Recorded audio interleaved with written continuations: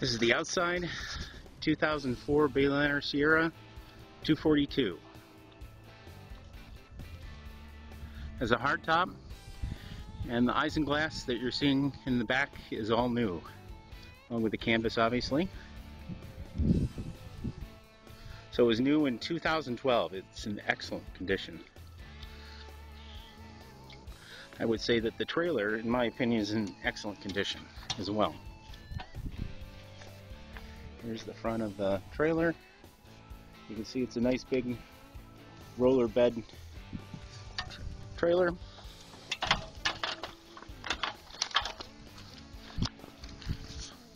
Take you around to the hull. Nothing on this side. It's all in really good shape. Didn't see any scratches really or anything on this side.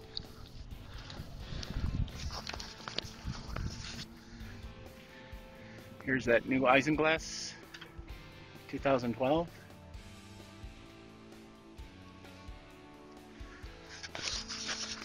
And I don't know if you can tell, but there's screens that are on the windows here.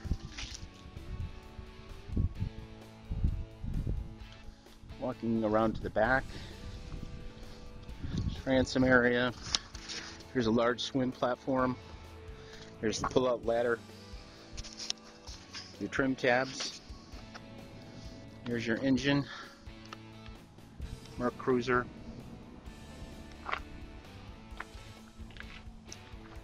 Your other trim tab.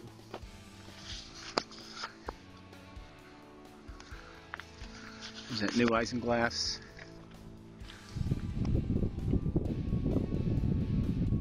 Entry door. This is the only blemish I could find on the boat. This is in this area when we got it new and came into the dock and caught the dock. So there's some scratches up here.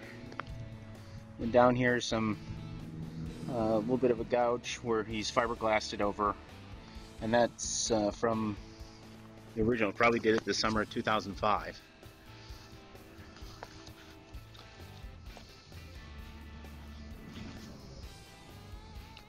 So there's a little scuff marks on this side. Those will come right out with a little rubbing compound, but no scratches. The bottom needs painting. So it needs new paint on the bottom paint.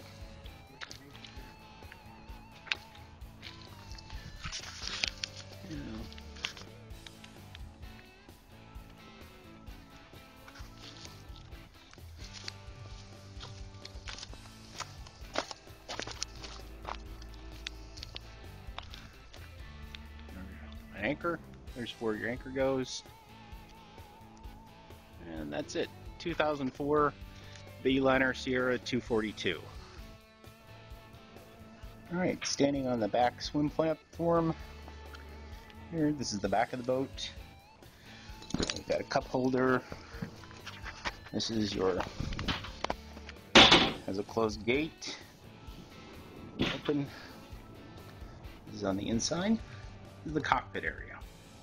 Right now you're looking at the captain's chair and down into the cockpit, the cabin area. There's your well storage.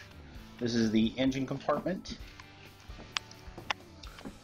Across the back, pull up on that, and the engine compartment opens. There's transom seating back here with a flip-up bench. You can see that flips up. And there's a pedestal table that fits in this area as well. I'll have pictures of that on the internet. Speakers, another cup holder. This is the passenger chair. Storage here, there, and over here underneath the seat. So here we are in the captain's chair.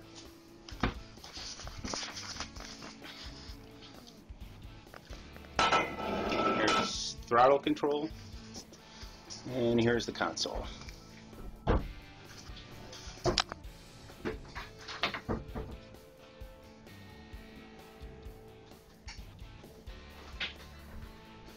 Down there is where the VHF radio goes.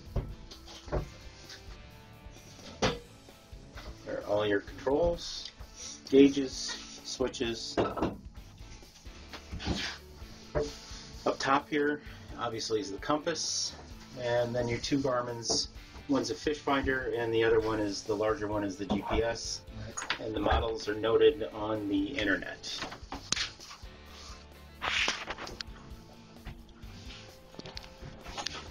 These have sliding windows with a hardtop. Take a picture across the hardtop.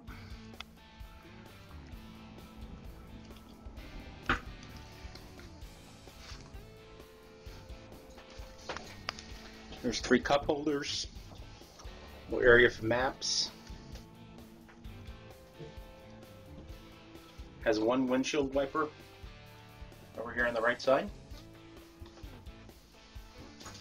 Back to, so I can show you the condition of the seats, which are in good shape. They just need a little scrubbing. But there's no UV damage that I can see whatsoever. And just a little TLC, they come right up white as can be, and they're in great shape. Okay, going down below. As you first enter, on your left is the head. There is no shower in this one. It just has a toilet and sink. This is the dinette, very spacious, very roomy. I'm surprised at the amount of room that they used and the size of the table. Quite large. So obviously this can be made up into a bed. Lower the table down and the cushions slide off the back. Fill in for a bed, so there's sleeping for 2. 3 steps down. On the right here you see that's an air conditioner that is put in the doorway back here, which I'll discuss on the internet. And that's the refrigerator. Walking down, the galleys here on the left. Start with a nice size sink and a double burner stove. There's storage back in here. There's the radio.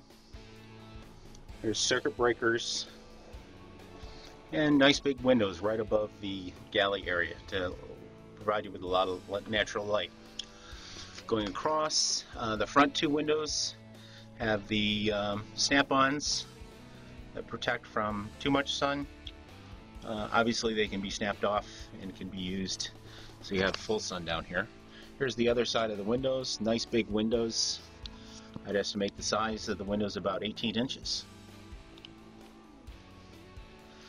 And up here is a nice area for the dinette table that remains, and that's 2 cup holders and a ledge area for putting other food and other things. Back over to the galley, you see the microwave with storage below, drawer, nice big drawer, and lots of storage down here underneath the sink, which is quite unusual. So there's double storage here. Very nice. Opening the head door.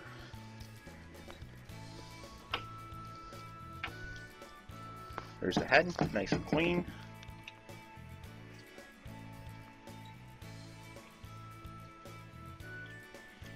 A 3 shelf unit that the owner put in. Nice feature. Grab rail. And you've got a window in here. Very nice. Nice light up above. Alright, going across. That's it for the head. Then the big V berth in front. And the comforter goes with it. The striped comforter. Then you've got obviously storage all the way around on both sides. Nice storage area and storage in that compartment.